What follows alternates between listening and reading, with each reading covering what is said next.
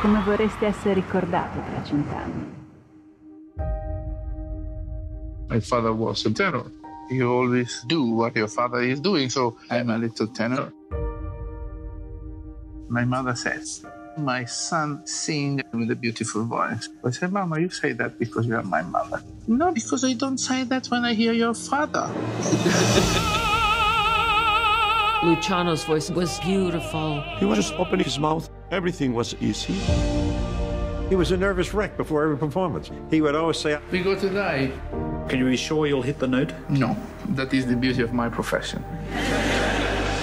He was difficult at times. He had a lot of responsibilities. The local paper headlined, Luciano come home.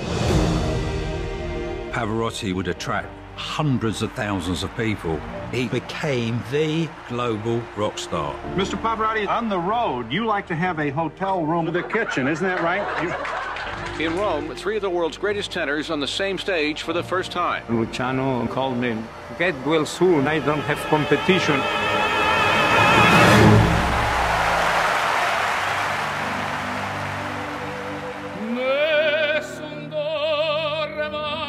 he led a lonely life, not being home, not being with his family. He was crushed by injustice. He became completely obsessed by what he could do for others.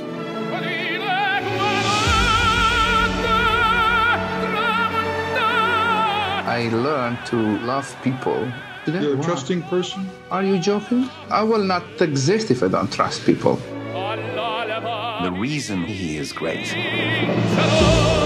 is he lived those songs. The mistakes you've made, the hopes, the desires, all that comes crashing into the performance.